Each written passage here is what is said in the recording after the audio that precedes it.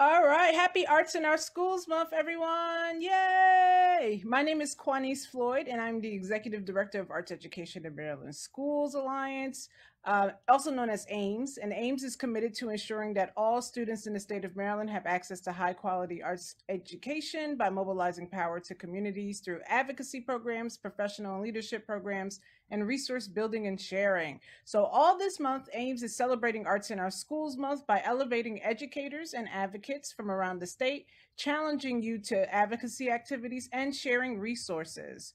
Every week, we will be hosting Facebook Live conversations. This is our last week of our Facebook Live conversations. And over the past 4 weeks, we've had amazing artists, arts educators, teaching artists, education advocates, and policymakers. Please be sure to follow us on all social media platforms. Our username is ArtsEdMaryland. Use the hashtag ArtsInSchoolsMD and hashtag WeAllDeserveArts to follow along and join in on the celebration and the fun. And so this week we have an amazing panel of education advocates and policymakers to discuss how to influence change. With us, we have Jamie Drayton from Baltimore City Parent, Vernon Faze, Baltimore County Middle School art teacher and MSEA rep, Michael Bell from Queen Anne's County Fine Arts Supervisor, Julia DeBusolo from Arts Every Day, and Leah Mann, who is a Baltimore City student. They will introduce themselves in just a second, but I want to first say that I'm so excited to welcome Braden Hamilton. Braden Hamilton is a 10th grader at the Baltimore School for the Arts and is a member of the Baltimore Youth Arts Advocacy Council, facilitated by Arts Every Day. So she will be my co-moderator for today's discussion. And Braden, please feel free to introduce yourself to our audience by sharing a little bit about yourself and your role in the arts education ecosystem. Okay, hi everyone. My name is Braden Hamilton. I'm a student at the Baltimore School for the Arts, and like she said, I'm in 10th grade. I play the clarinet, and I'm also a part of the Be More Youth Arts Advocacy Council. So there are 8 council members, and one adult that supervises us. Her name is Miss Sheena, and the council's inaugural meeting was held in January 2021. It was established by Arts Every Day to provide a platform for Baltimore City youth creators in grades 10 through 12 to learn about impact in school policy making. The BYAAC's mission is to ensure that every school and district provides equitable access to arts education and experiences for every student in every grade in alignment with the Fine Arts Plan that was adopted by the district in 2018. So my role in the arts ecosystem is that I'm a student first, which means I go to school every day in Baltimore City Public Schools. Then I am a artist second, so I do play the clarinet. I take extra classes, and that's just what I do. So that is my role, and I'm also an advocate, which means I really, really, really care about the arts, and I try my best to spread the message that arts matters and that we really deserve a great quality arts education in our schools.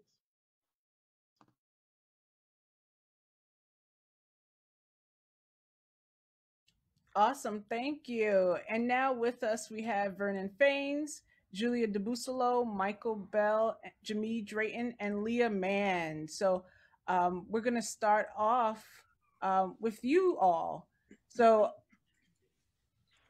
can each person take about 2 minutes just to give us a brief introduction of themselves and where they are within the arts education ecosystem? And I'll start off with Julia. Hi, Quanice. Hi, Braden. Thanks so much for having me here today. My name is Julia DeBuslo. I'm the Director of Arts Every Day. We are an organization that advocates for equitable access to the arts in Baltimore City Public Schools specifically. We also work in close partnership with Quanice, Rachel, Kate, everybody at AIMS to make sure that the arts are not forgotten at the state level. And we're just thrilled to be here today. Thanks so much. Awesome. Michael, we'd love to hear from you.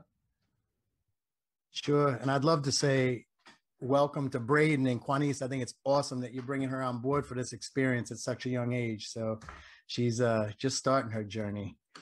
Me, with my journey, I'm a supervisor of visual and performing arts, in addition to world languages, school library media for Queen Anne's County Public Schools.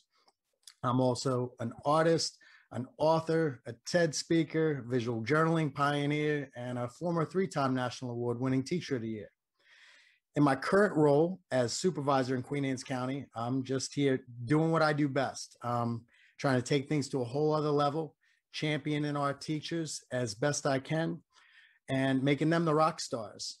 But in order to do this, what I figured out was first, they needed a game.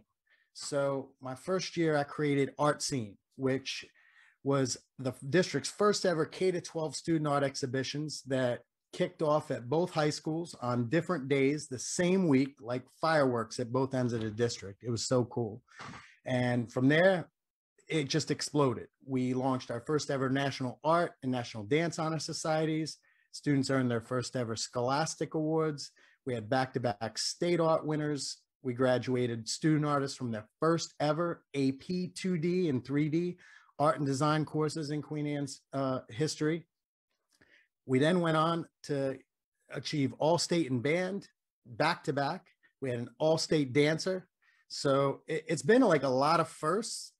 And from there, we had 2 back-to-back Teachers of the Year in the arts. Heather Eflin in music and Amber Wright in dance, which are giving them a shout out. And we were just awarded the 2020 Best Communities of Music Education out of 754 districts nationwide. So we've done a lot. We formed a lot of great partnerships, and I just like to give them a shout out, our partners at the Queen Anne's County Arts Council, KIFA, Academy Art Museum, and myself. I've just been busy doing it for the teachers, doing the workshops and keynotes across the state and across the country for the Maryland Art Summit, New Jersey Art Education. I did their keynote for the statewide conference. And just recently, the NAEA's first ever virtual National Art Convention. So just here, spread my passion for the process and the importance of arts for all of us. Thank you for sharing that. Jimmy, I'd love to hear from you. Please introduce yourself. You know, I don't want to kind of go after him. He just laid it out there. He was at the Grammys. I didn't know what was going on. I said, can we bring him to Baltimore City so my kids can get some art? But that's a whole nother thing. So my name is Jimmy Drayton. I have 3 children in city schools. All 3 of my children go to a Title I school, Montebello Elementary and Middle School. And I was a former fundraiser for AEMS. And that's how I really was immersed in the arts ed world in the state of Maryland. And then after I left AEMS, I just continued my advocacy, you know, mainly for my children, but getting other parents to know what we're missing in the city, right? Getting them to know that as soon as you leave our walls, our imaginary walls, there is a vast education world rich with arts education opportunities in the state of Maryland, right? And I love the fact that, first of all, we're so close to DC, and you get to hear the advocates from across the nation talk about how Maryland has the best arts education in the nation. And Baltimore City, a lot of our children don't get access to that until they get to a BSA, right? And then by then it's too late, because it's hard to catch up those years of orchestra, right, training. It's hard to catch up those years of singing and dancing. I mean, it would break my heart when I would see like dance competitions right there in Towson that were open to our city kids and no one knew about it. You know, the teachers didn't know about it. You know, it just would blow my mind. So advocacy for me, and just to let everybody know, I actually started off in MCPS with my children. My children went to school in Bethesda, and that I shouldn't have done that, because you realize early on that things become so normal that you don't realize what other people don't have. And then when we went to Baltimore City, I said, wait, where did the honors orchestra go? Where did the honors chamber of music go? Why don't my kids get access to basic music classes in elementary and middle school? Like, why aren't these basic, you know, visual art techniques? This is not something that is foreign to the state of Maryland. So that's how I got started. It has been a rough journey, as most of you know. But I'm just happy to be here, really and truly. I've known Quanise since we were students at Howard together. And I've known Julie. I've worked with Julie really closely. I actually am currently, I've been a PTA president, a PTA community service chair member, and now I am on the board for PCAB, which is the Parent and Community Advisory Board, which advises City School CEO and the Baltimore City Board of School Commissioners on what parents and family and communities member want to help our youth succeed. And I am constantly banging the wagon saying our kids need more art. These teachers need more help on understanding what the opportunities are and how we push our students forward. So that's my piece. And I thank Michael for all his work because we need you. Thank you for sharing. Leah, we'd love to hear from you. Hi, everyone. My name is Leah Mann. I'm a freshman at Baltimore City Schools. Oh, sorry. I'm a freshman at Baltimore City College. I'm 14 years old. I'm a student, of course. And for me, the arts have kind of always been in my life. When I was younger, I did dancing. As I got older, I would paint more. I was doing more of like sculptures, that whole type of thing. And yeah, that's me. Thank you. And Vernon, love to hear from you. Hello, everyone. First of all, shout out to Leah Mann, go Knights.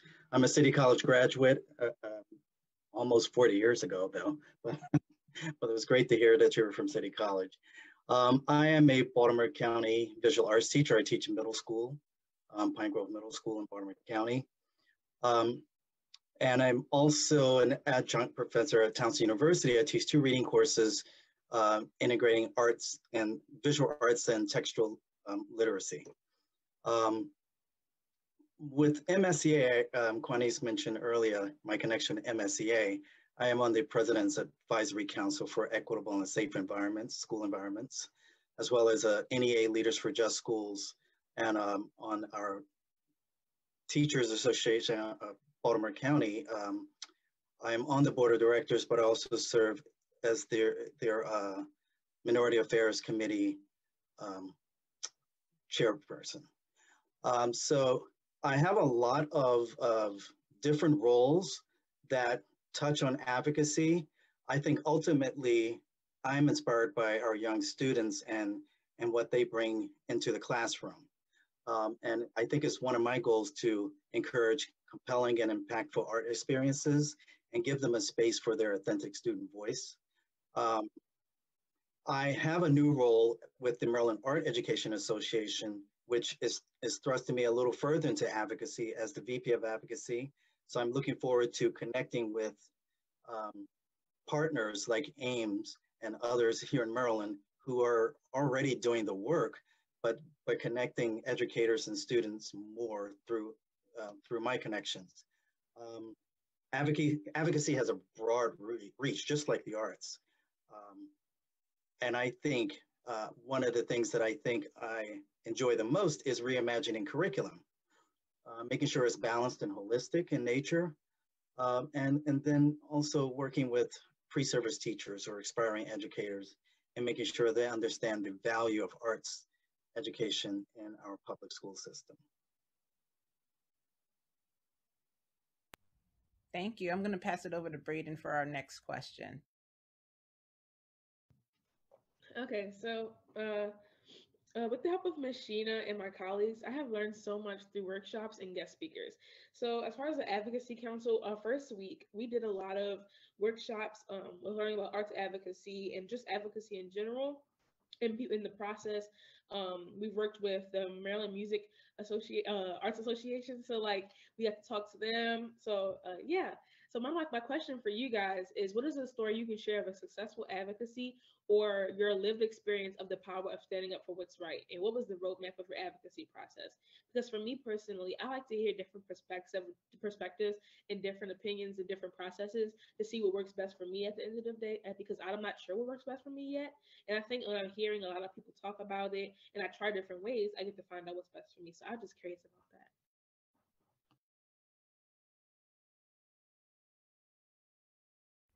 Anyone can unmute.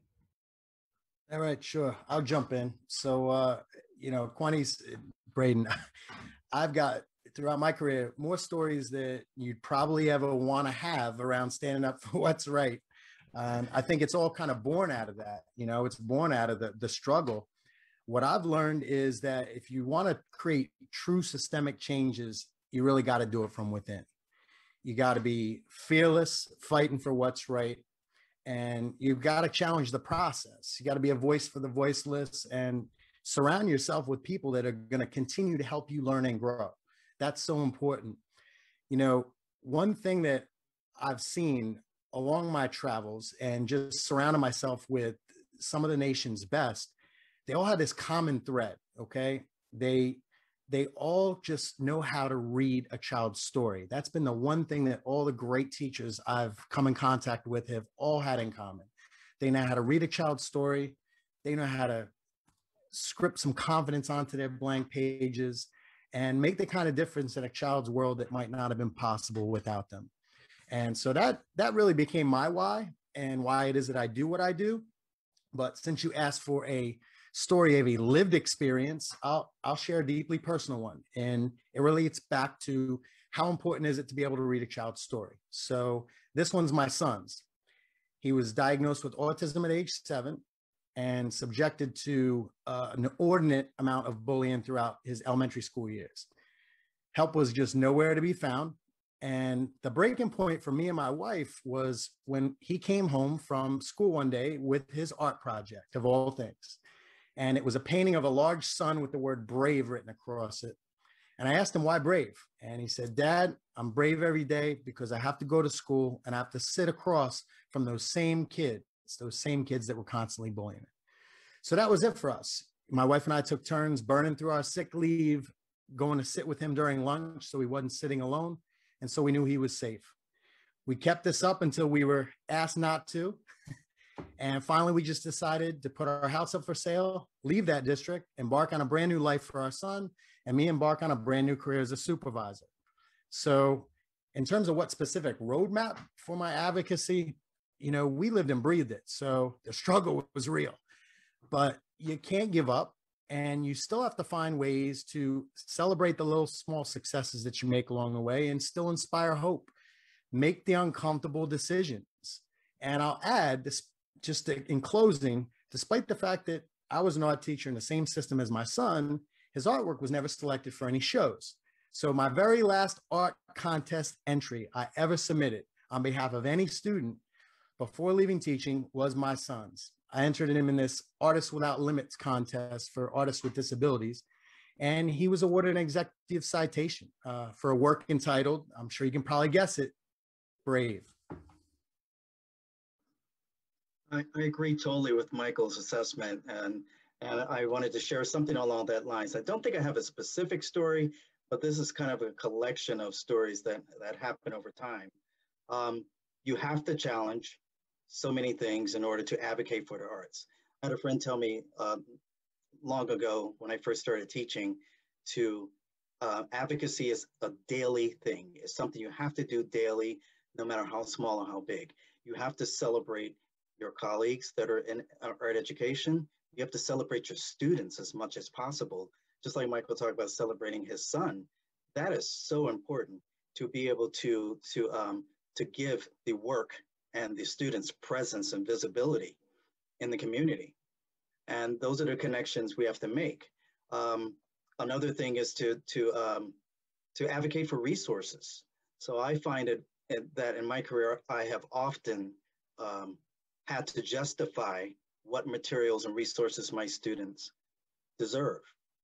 And they deserve all of it. So we have to, as educators, constantly making sure that our students have what they need to be expressive, to tell those stories. Many of our students have those stories, then we don't get to hear them or see them because we don't give them the space, that brave space to tell that story.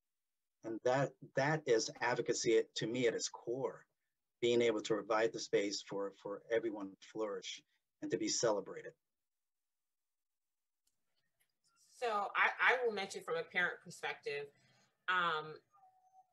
I did not mean to advocate. That wasn't my initial. I just didn't understand why people were telling me something was strange, like having music class with instruments. You know, stuff that just did not quite make sense to any person with a brain. And people would tell me, you know, that's crazy. And what I realized is that a lot of my other parents, they just simply did not know what they didn't know. So a lot of what I was trying to do was not tell people I know it all, because I don't. all I know is that this is what other children in the same state are receiving, and this is what we can advocate for. So money is one thing. I think we focus a lot on financial resources, right? Especially in the city where money is tight, it's always a grab. But I think a lot of the things that I would try to get our parents to identify is really that roadmap, right? Like what Michael and Vernon were saying was, you have to have a strategy before you start asking for stuff, because it can be all over the place. And a lot of our parents, you know, we had classes for our students. We'll get classes one year, and then the next year the classes will be taken away. Then you have theater, and then next year the theater will be taken away. And what we realized is we needed something that was more consistent. So other jurisdictions, they had an actual consistent method. And Baltimore City, unfortunately, we still don't have that right now, right? So we're trying to work the best we can with the things that we're given. And I think that's where my advocacy just keep pushing, really and truly. Like, no matter what people say, the principals, the teachers, the school system, the board of commissioners, I really just don't care anymore. I just keep pushing. I keep telling other parents, hey, you know, a clarinet ain't that strange of an instrument for kids to pick up. You know, hey, you know, Morgan's up the block. If, you know, we can get them to update the website, we can know what type of community programs are going on. Hey, you know, this is the opportunities. And it's not to poo-poo anybody. It's really to say, we have amazing kids in the city. People might not act like they know it, but we have BSA in the city. You know, we have these amazing programs, and it shouldn't start at the high school level. We should give these same opportunities to students that, one, we have a truancy issue, we have a literacy issue, we have math issues, we have an engagement issues. And as a PTA president, it always amazes me when people say we have these issues and parents aren't involved.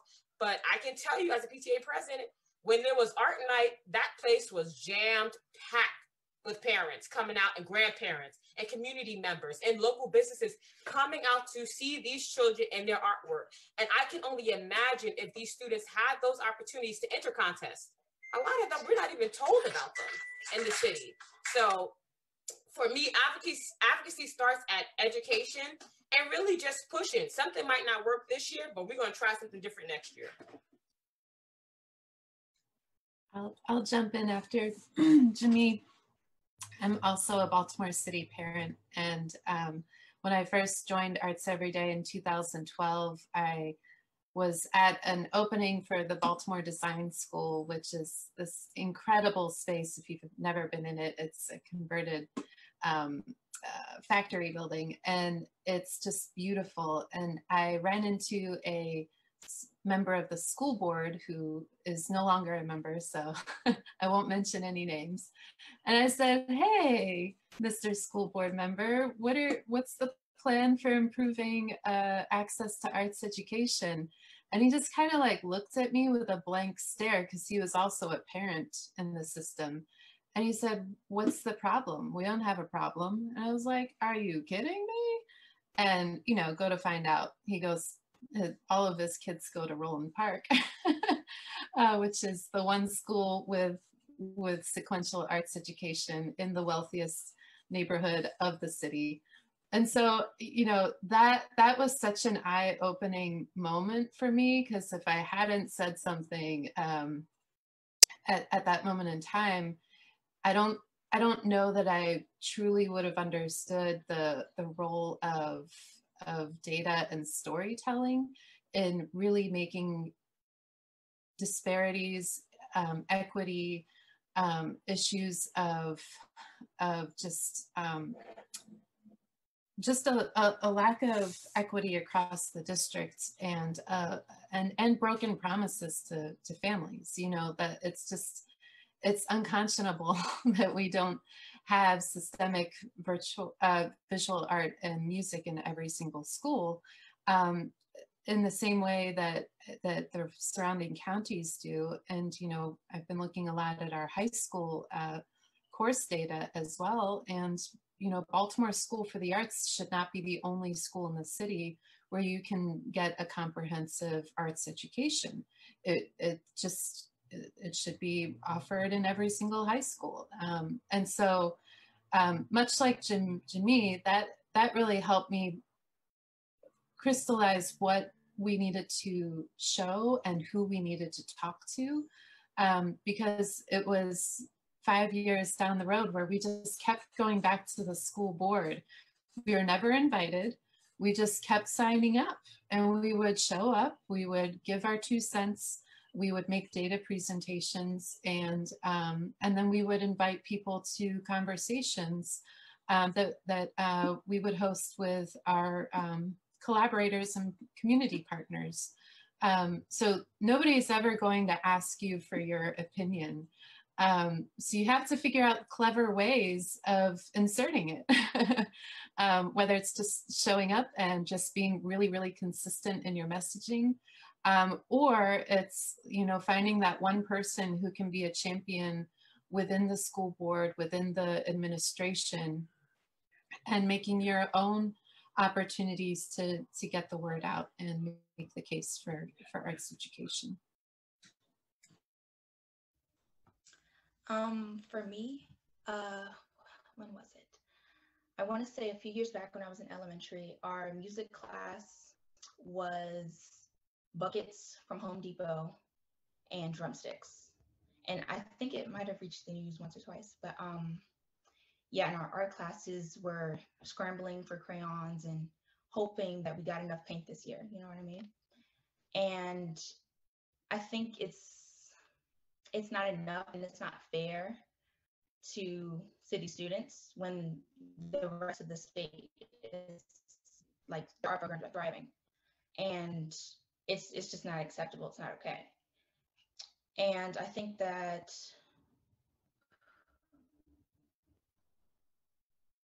for me, advocating for arts is one of the most important things in the city right now for students, to have an outlet for them to be creative in times like this and have an outlet for them to, you know, be themselves. And what would I say? It needs to get done, it needs to change, and we need to do better for our students, for sure.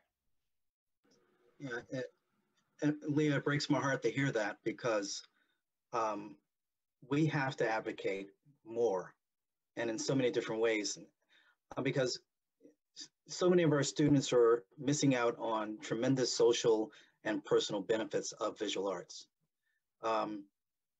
Skill development, the opportunity to develop their identities and to express, understand, and appreciate the identity of others. Just thinking about criticality and the ability to challenge and question through their art making and through learning about art, applying that new knowledge. And if we don't give our students that, then they're missing so much. We're often the first thing on a chopping block, especially during times like this, trying times, the pandemic, budget cuts, things like that. One thing that we did in Baltimore County a couple of years ago, because we started to see our budgets in certain places not looking the way it should, was we have your students create something amazing, and then someone a question, well, how did they do that? What did it take to do that? And then start to tally what it takes, what it cost to get that amazing output. It costs money to buy materials, to offer the professional development to educators, to learn new things, to work on curriculum, and to bring new life into a classroom. It does cost, and I hate going back to the money part, but it's a very necessary piece. So I think I've heard two people say this. I cannot remember who, but I heard you guys were talking about the Baltimore School for the Arts and how that is like the art school we have in the city. And it's true, but we have an extremely high amount of students coming from outside of Baltimore City that go to our school, and it's like stuff. Not many people would know that if you didn't, pay attention to the school. But BSA does have high entry requirements. So with those high entry requirements, most city students aren't meeting them because they don't have the proper training to meet them. So then we end up having a high amount of students coming from DC, Prince George's County, Montgomery County, like the lower part of Pennsylvania. Like it's really starting to pick up. And I think the solution is not BSA lowering their entry requirements. I think the solution is to just place those arts curriculums inside of the schools so that people can get to that level. and it won't be a problem until states like, oh, BSA is not doing this, BSA is not doing that. When it's like the problem is not the entry requirements, the problem is that people are not being prepared to get to the point they would like to be to. So, yeah.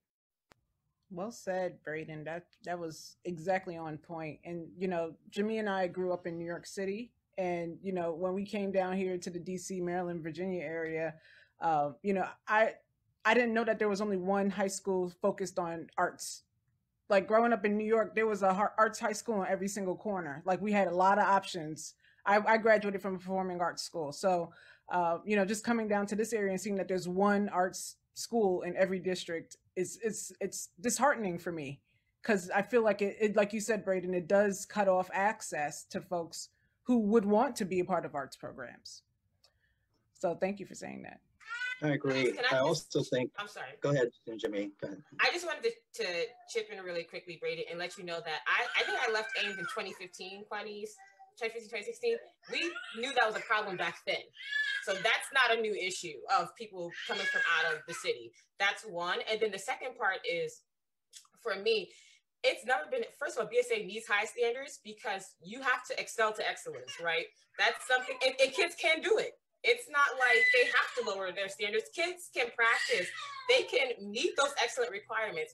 The problem is no one is saying that in the elementary and middle school levels that they deserve that same level of excellence that kids can come up to. So I know Leah mentioned those bucket drummers.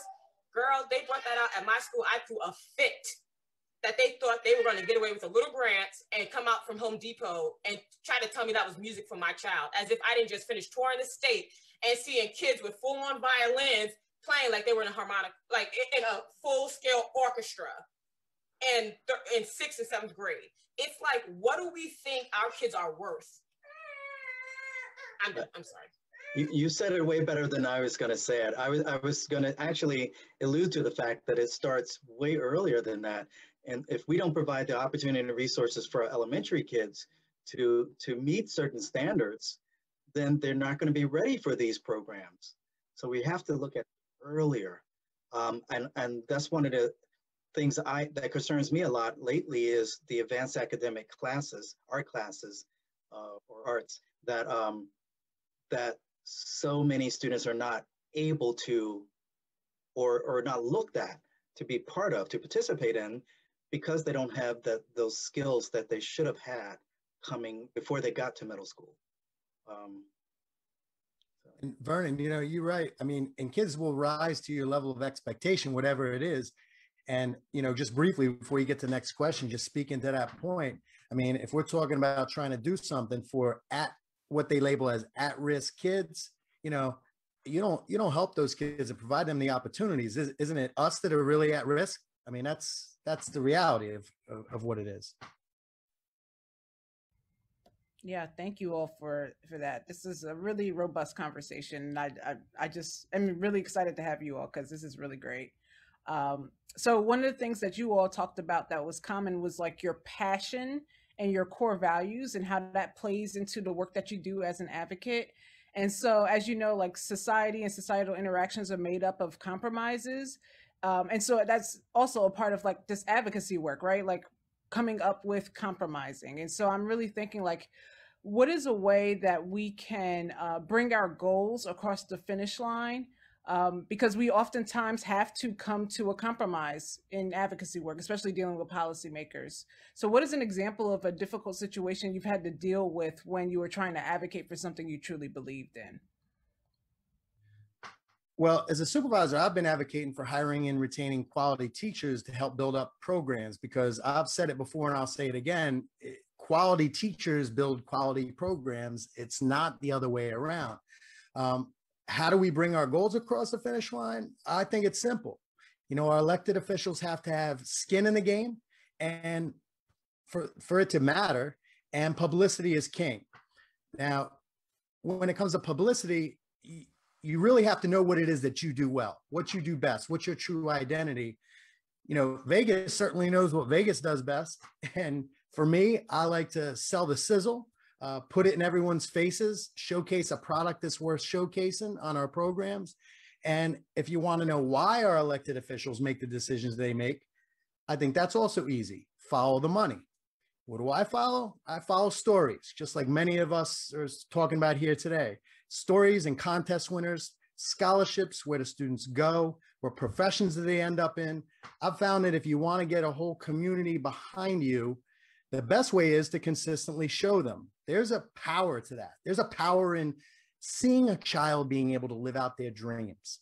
Now, my boxing trainer, when I began getting my son trained in boxing so he could develop himself, he always told me, it's not what you tell him, it's what he sees. And the same rules apply to what it is that we do. Without the proper publicity for your community or your elected officials, you don't get a seat at the table, and you run the risk of your programs being on the menu. And so, I mean, it's why I started up an Arts Teen of the Week column in the local newspaper. I'm sure it's probably why Alicia Lee began her State Arts Leaders of the Month spotlight, the Embrace workshops, and by extension, why you, Quanies, brought us all here, because we all believe we can make a difference, and our work becomes an experience that just consistently needs to be unveiled.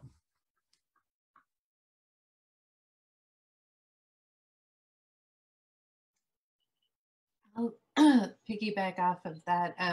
In addition to great PR, I think it starts with people like Braden and Leah. Adults need to step up and step back and equip young people with the tools, the information, the data points that they need to make their own case, because some of the most compelling moments in advocating for the arts over the last 9 years I have seen has been when students are talking about at the student level, like how's that impact me at my school, and that's extremely powerful. And so just wanted to lift that up. I agree.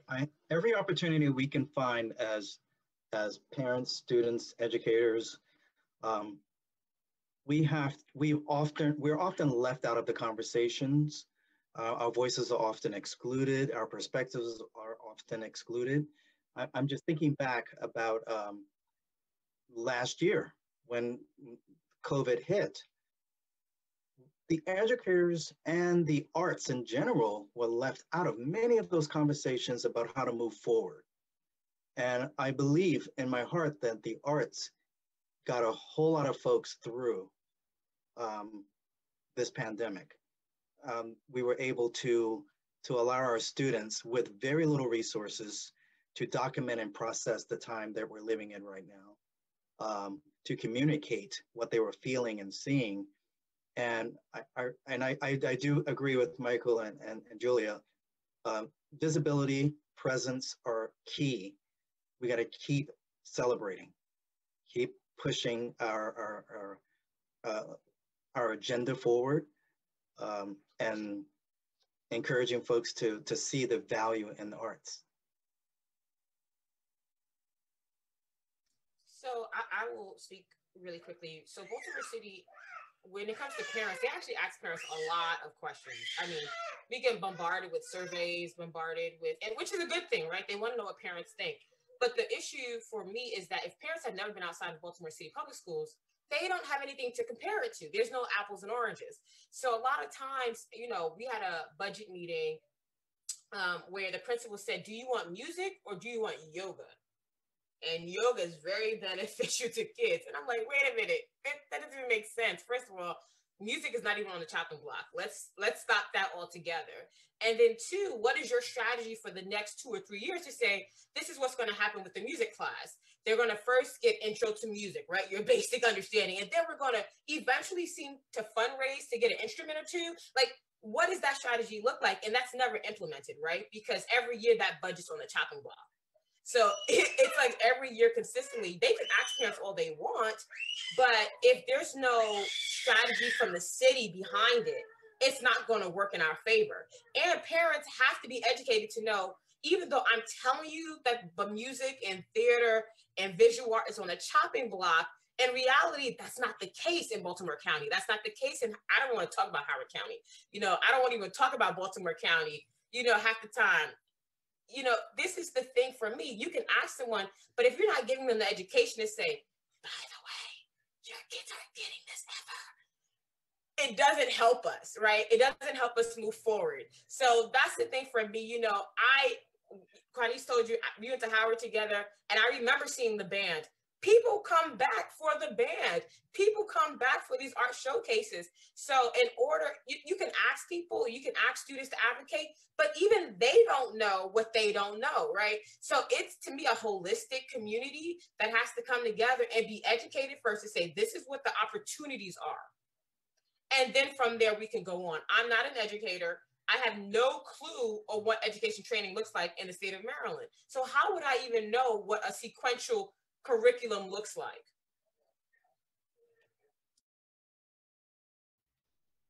I think to get our goals across the finish line, to have arts in all schools in Baltimore City, we need to know what the goal is. We need to list out what it is that we need to accomplish in each school, in each neighborhood, in each grade level. And to remember that, to write those down, to know what you need in order for it to be implemented in these schools, in order for it to take your thought and turn it into action. You know what I mean? And if that's not done, then we're just walking in a circle, essentially. I think that's what needs to happen to complete our goals and to get these students where they need to be regarding arts, of course.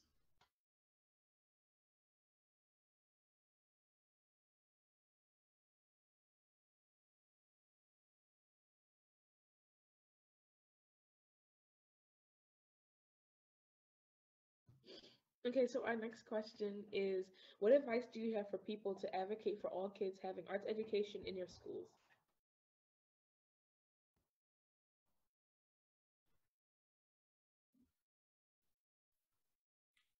I'll jump in. Sure. Well, I attended a workshop this past February where one of our art teachers shared his personal story of having a father that was in and out of jail, who was always in trouble with the law. He said that their family used to take these midnight runs. And whenever the father came home and they heard the words midnight run, they'd pack one bag as quickly as they could, take whatever would fit inside that bag, and they would quickly move to another state that night, often without much warning. Now, he said it was his art teachers at every different school that he attended, which were numerous, that they were his lifeline for survival. He said they probably never knew it since he never had them for that long, but they were that thread connecting him to school for his entire reason for even showing up. I once taught a kid like that. For him, his story surrounded his sister that was shot and killed right in front of him at his 9th birthday party. I became his thread and keeping him connected, keeping him coming to school. And I say for legislators that are listening, making those decisions, imagine there's an entire system out there trying to cut that thread, and you're it for them. The reason for someone's sustained existence. So for my advice for everyone advocating for kids to having art educations in the schools, make it personal. Share your stories, become the leaders you're looking for. And after all, I mean, leadership is really not a title or position. It's really a behavior.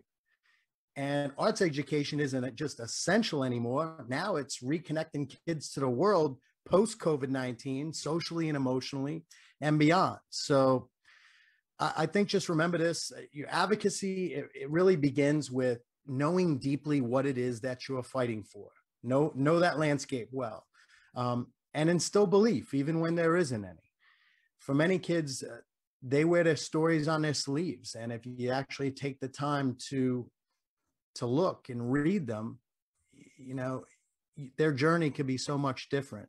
So you can use that as fuel. I just think treasures, you know, they're often found in the unlikeliest of places. So look for them. I'm living proof of it. So I champion and look forward to watching the journey of the young people on this panel as well.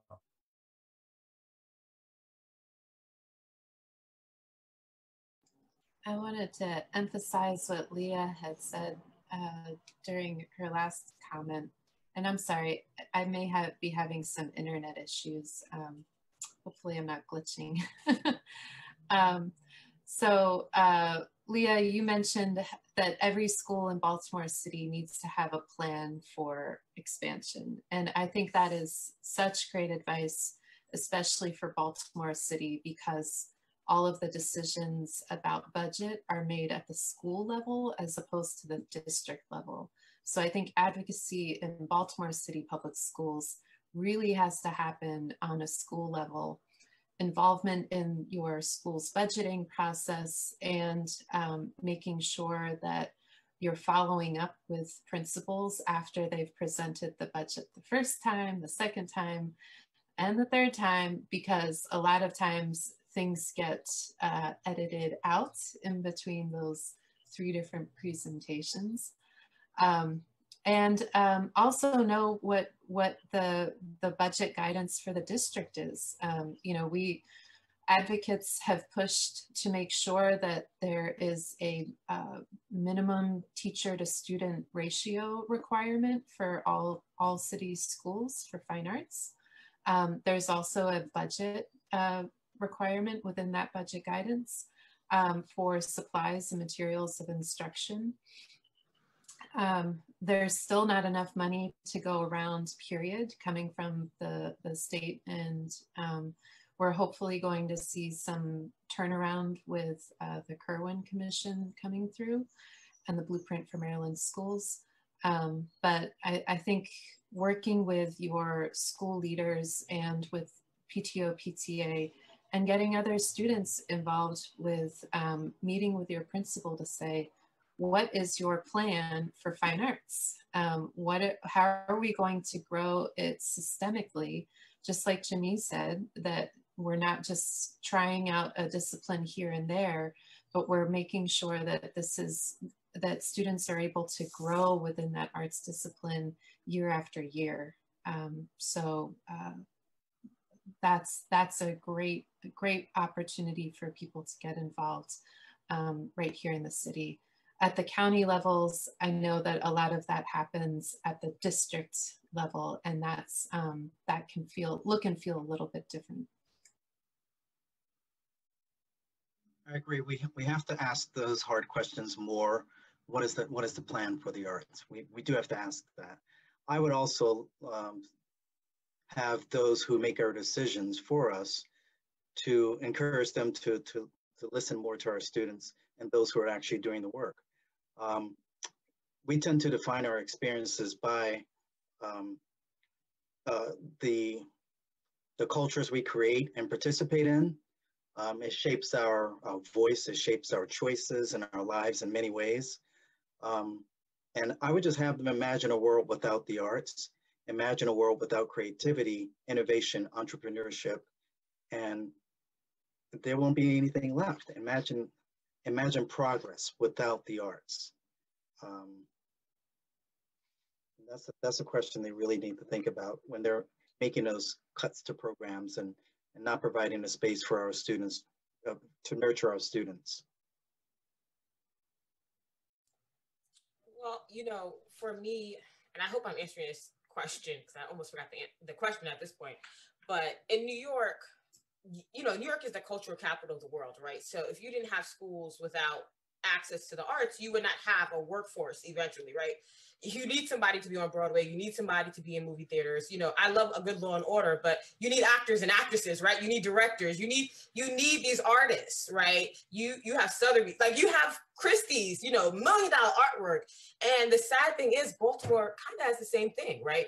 Who's going to be the head of the Walters in a few years? Who's going to be the head of the BMA? We're going to have to import talent because we're not training our students to be able to pick up a paintbrush. You know what I mean? We're not training our students to even prepare for scholarships to college, right? So we are really creating a deficit in the city of, quite frankly, the future of Black art, because we're still a Black city. Like, I don't want to say it's hurtful, but it really does grieve my spirit and hurt my heart to think that these students, I mean, the next Harlem Renaissance, you know, these things are going to be absent because it does not exist anymore.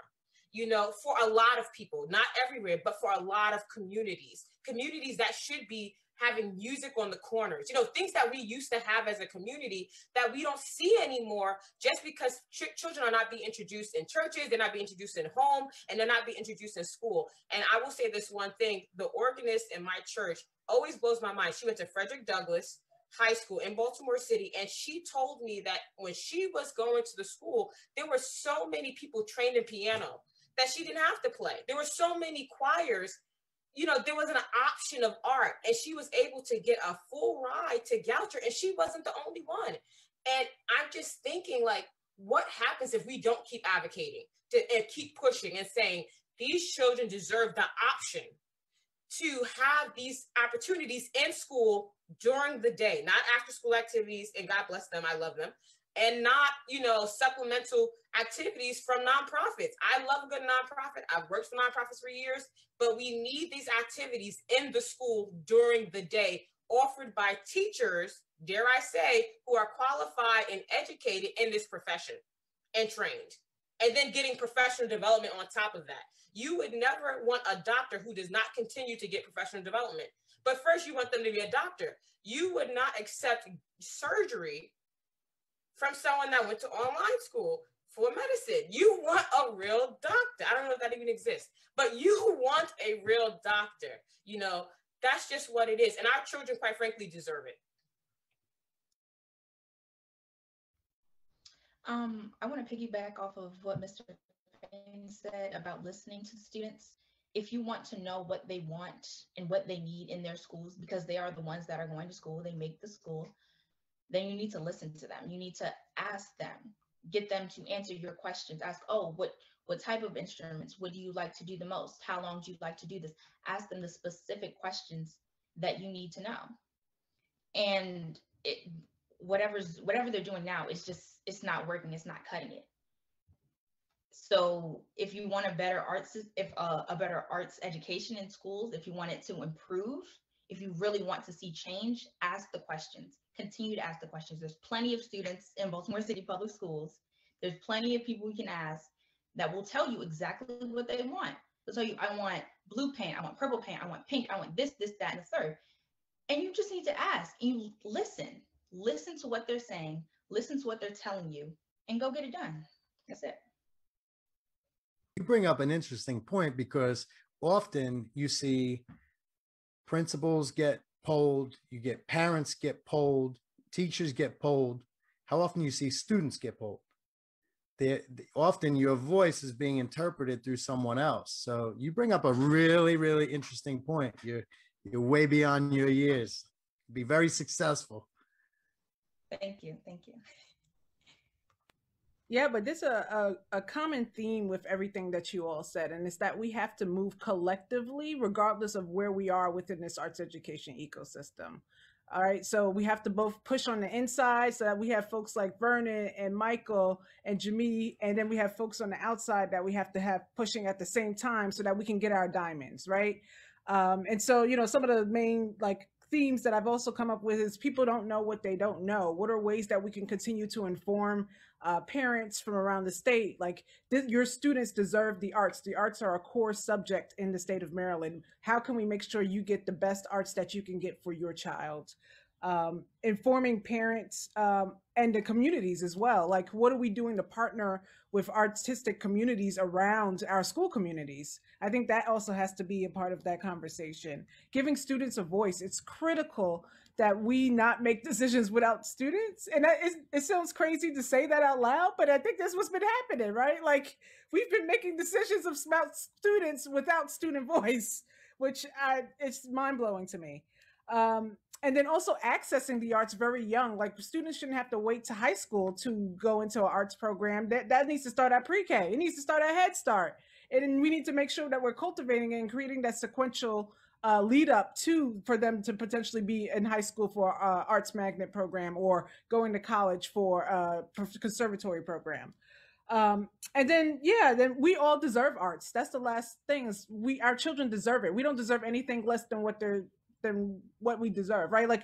We deserve the best. Our children deserve the best. Our communities deserve the best. Our teachers deserve the best. we all deserve the best. So if we're not meeting those standards of meeting the best, then we're not doing our jobs correctly. So we all have to really work together collectively to push that forward.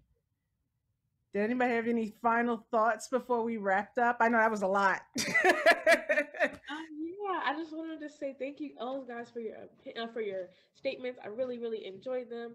And I wanted to build off something you said about the pre-K, starting arts education at like pre-K and Head Start. I'm not really looking for, you know, Beethovens and Mozarts.